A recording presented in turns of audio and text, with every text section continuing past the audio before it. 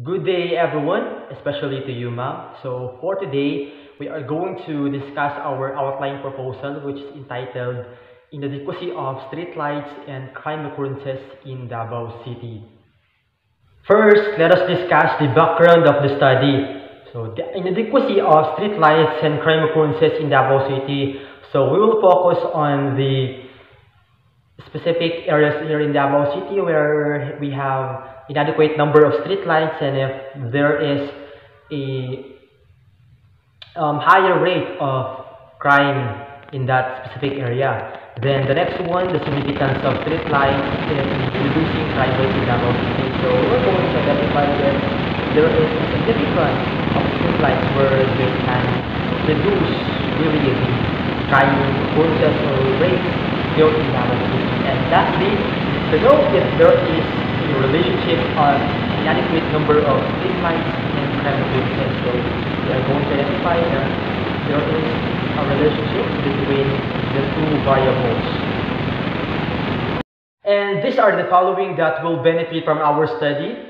The first one is the people of the Davao City, and they can use it for knowing the importance of adequate number of street lights in Davao City. The next one is the local government units, wherein they can propose in the government for installing adequate number of street lights, especially those places here in Davao City where crime occurrences are likely to happen, like dark places or unreached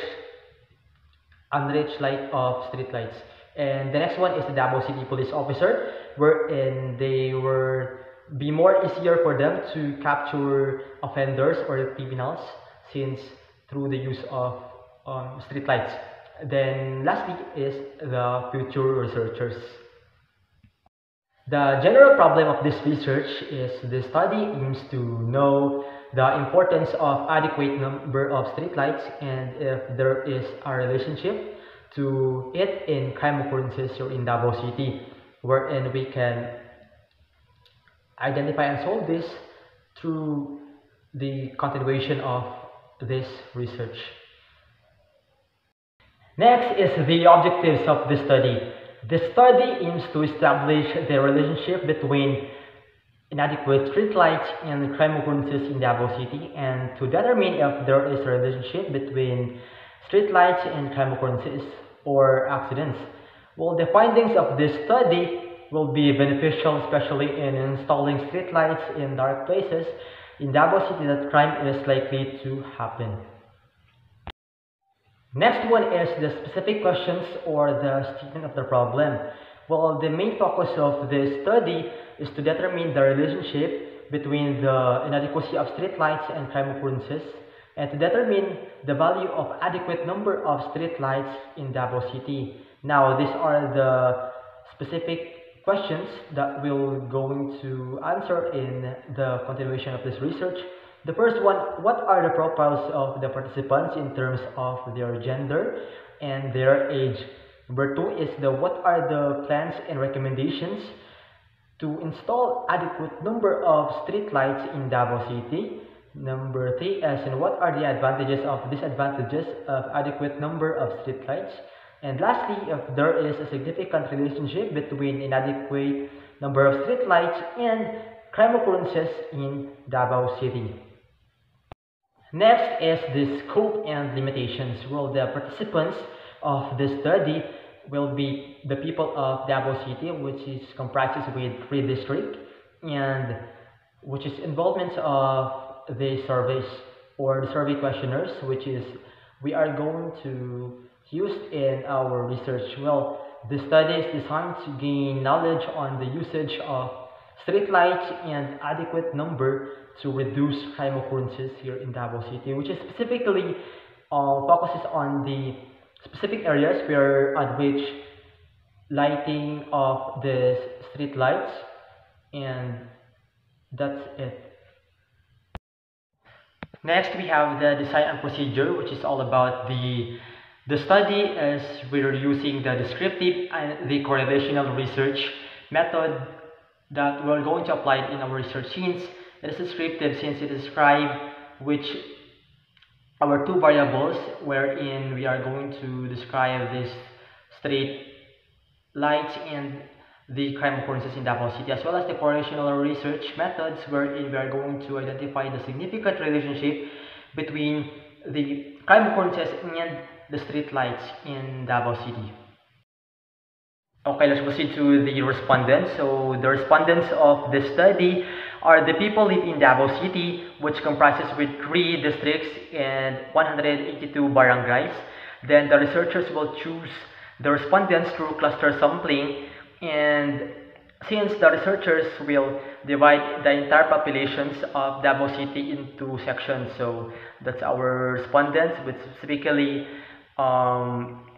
use of the cluster sampling. Another one is the materials and the instrument. So the materials and instruments that the research utilized is a modified survey questionnaire from Peña Garcia et al. 2015. Then this questionnaire was divided into 2 parts. The first one is the demographic profile of the respondents. The next one is the questions regarding the inadequacy of streetlights and the crime occurrences here in Davao City.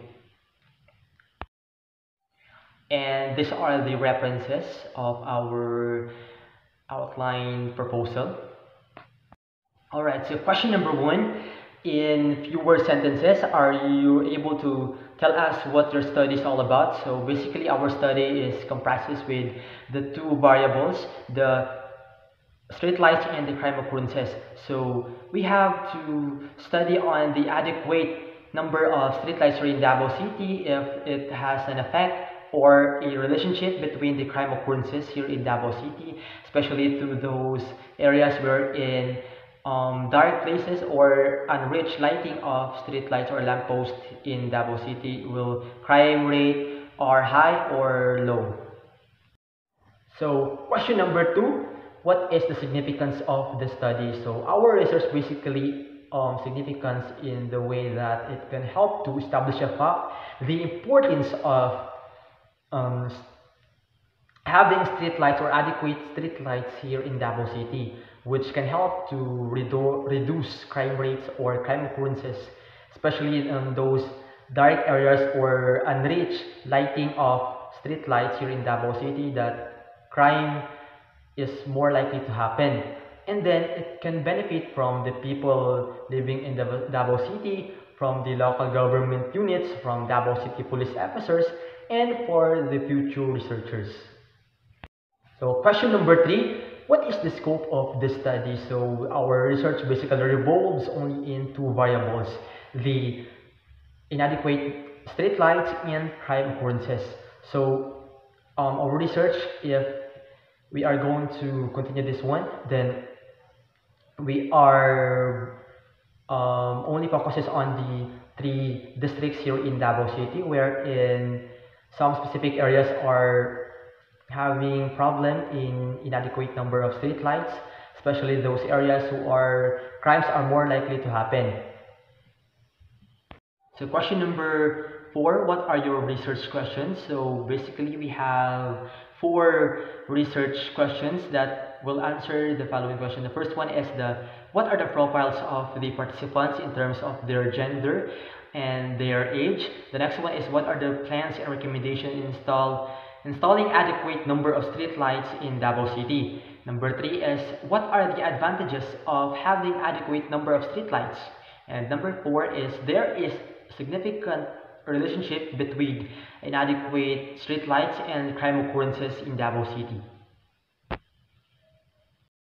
The question number 5, what's your measurement instrument? So we are using the cluster sampling, since our scope of the study is the Davao City, which is comprises of 3 districts, so it would be harder for us to allocate our questionnaires. So we are going to have the cluster sampling to divide these districts into sections. And that's our presentation all about, and thank you so much for listening, and God bless you all.